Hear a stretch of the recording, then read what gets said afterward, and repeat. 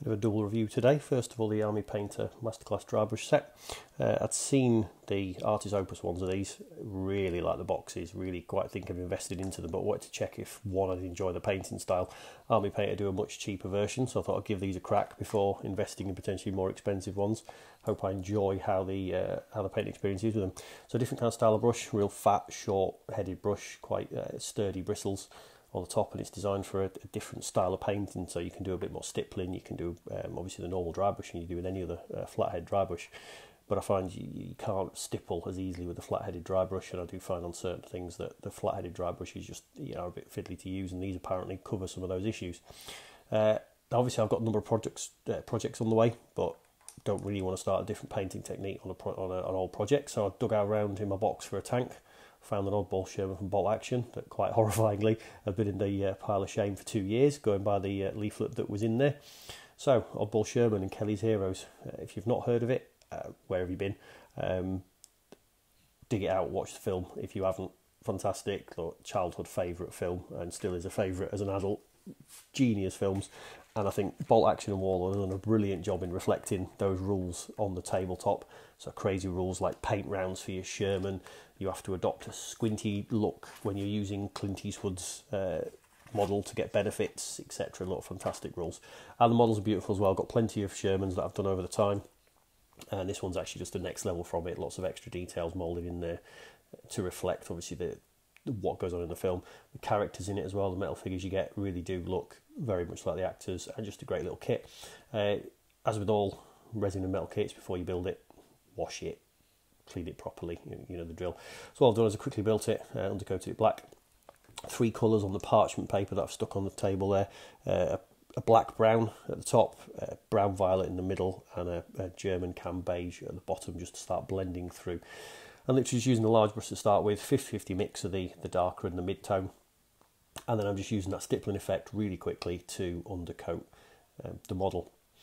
What's really nice about these brushes, I find that when you start drying off a bit too much, because you are doing a bit of dry brush there, you can just dip it onto like the wet palette you're seeing them doing there, and it just livens the paint up in the brush that bit more, so you actually get a lot more mileage out of your paint. Obviously take care not to put too much water on, but I think through the wet palette you don't draw too much into the brush. So actually really impressed with kind of how that works. Really quick to undercoat, and what I like about the stippling impact and the size of the brushes is I've not seen any brush streaks, any patches where it wasn't covered properly, which you can get if you're trying to do the traditional flat dry brush, or you're just using a standard brush just to paint on. So really nice, and you can build up in real gentle layers. The set's really quite decent value really. It's about, I think, about 14 quid-ish. Discount. I'm sure you'll find different pricing in other places, so it's quite a decent cheap brush set, and the 3 different sizes work kind of really well. You'll see I've used different sizes to get into different elements of the model, in between the tracks, etc. So it seems to be every size covered. Obviously this is a fairly small model. Big size models you might want a larger brush or smaller, but no, it seems like to cover all the bases.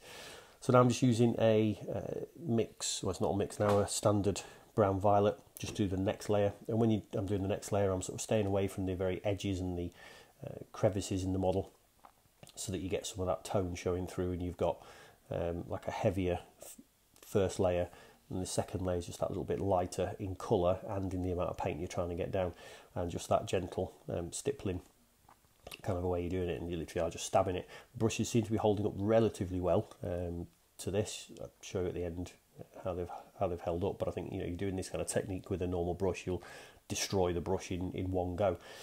So quite happy so far. This was about 6 minutes at the moment into this stage now, and I'm about ready to start on the final stage, so it is quite a quick process to do. So now I'm mixing in the beige colour into the brown violet, again 50-50, and this is just being real gentle over the top of what you've already done, just to start adding some light effects and highlights, and then mixing in a little bit later of purer beige colour, and being really gentle on the areas of the vehicle that would actually hit the light and take up that tone effect. So very quick, a very easy process to be doing.